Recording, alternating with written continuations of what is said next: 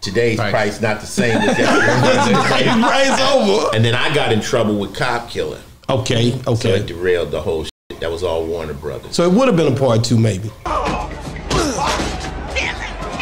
the hell you gonna wear this and sell poison to our people? You ain't shit. Yeah, they had a script for it. Yeah, we on Boss Talk 101. Yeah, we gonna talk. Gotta go back to New Jack City. Yo, this is Queen Latifah bringing a song to you. At this point, that New Jack City thing, I gotta get this out, man. So, Some James Cagney type shit. You know what I'm saying? That's how you living, baby. Living large, brother. when you think about the New Jack City, have you seen Wesley Snipes and those guys since all that happened? Yeah. I mean, I always wanted to, I wanted a part 2 of this New Jack City. In my mind, it was gonna happen. Cancel that bitch. I'll buy it now.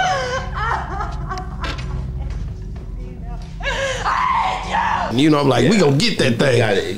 It got derailed because Wesley went and did Demolition Man. Yeah. He got $7 million with New Jack City. That was the full budget. Right. So he went up and today's price not the same as that. Price over. And then I got in trouble with Cop Killer. Okay. So it derailed the whole shit. That was all Warner Brothers. So it would have been a part 2 maybe. How the hell you gonna wear this and sell poison to our people? You ain't shit. Yeah, they had a script for it. How you asking all these questions, man? This shit I didn't know, man. Wow. You pull it out of ice, man. No, I'm asking because that's my history. I'm just looking at what I love. Script, and the script basically started with pretty much Wesley on a gurney in a hospital. That's what I thought. So he made it through. Damn.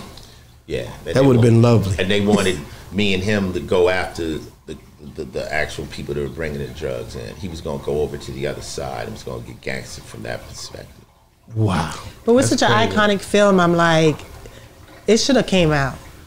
Wow. Well, it's all business, it's all money. The people that make movies don't watch movies. They just invest money. So when the money doesn't add up, that's all that matters. Wow. So, my husband and I, we always have a debate on something. Well, let's finish this debate. Shut that down.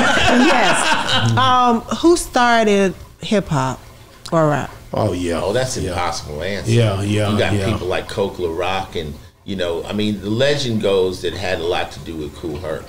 That's why she's Jamaican, man. This is not a good conversation. The legend goes that Kool Herc was the first person that had the stereo that threw the parties, and he created the ability. See, hip hop started with the breaks of the record. That was the genius of hip hop.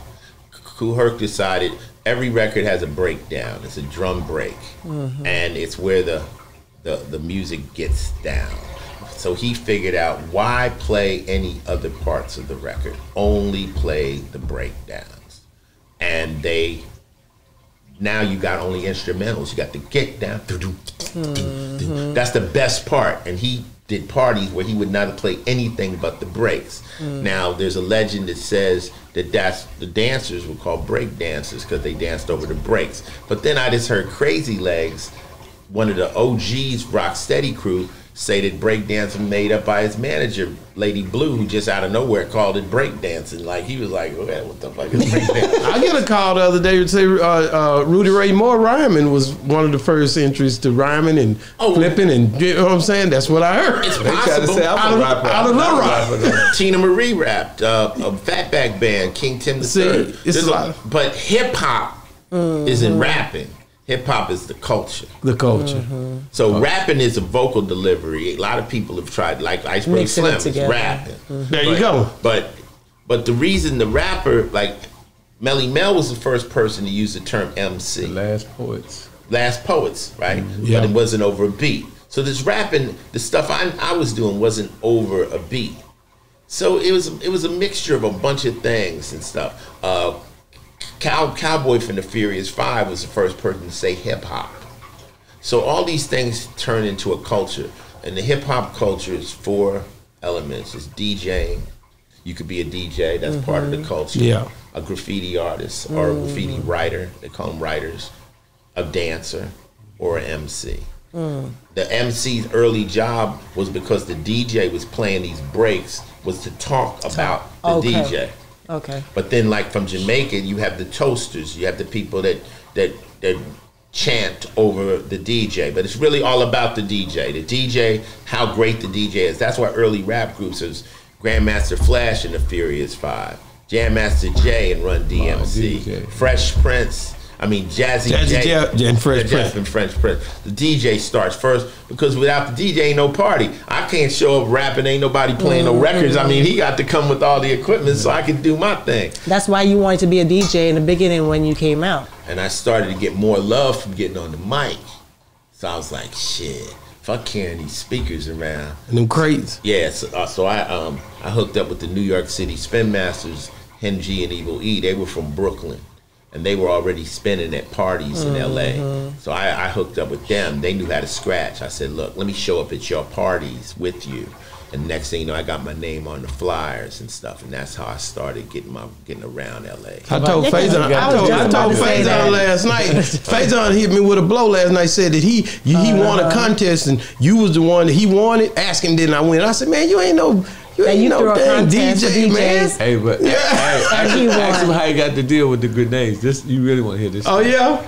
Oh, yeah, that's another story. That's another. Wait a minute, he said he was a DJ. He said he used to mix and scratch. Say he won a contest. He won one of your contests. He might have. And I'm like, I don't remember. I won a DJ. I won a contest at Carolina West where Curtis Blow was the judge. Whoa. See, y'all don't forget that. You can't forget that when you win something at that early of a stage. And really, that was the moment I thought I really could do it.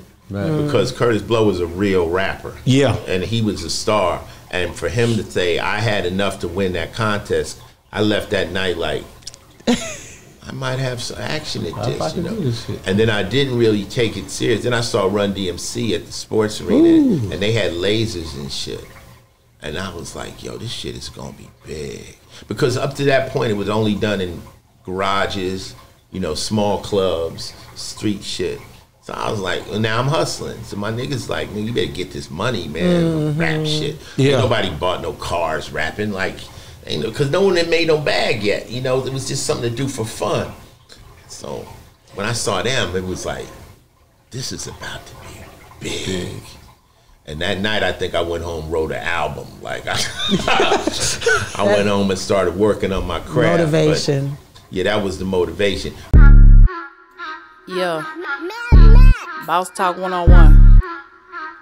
Let's get it.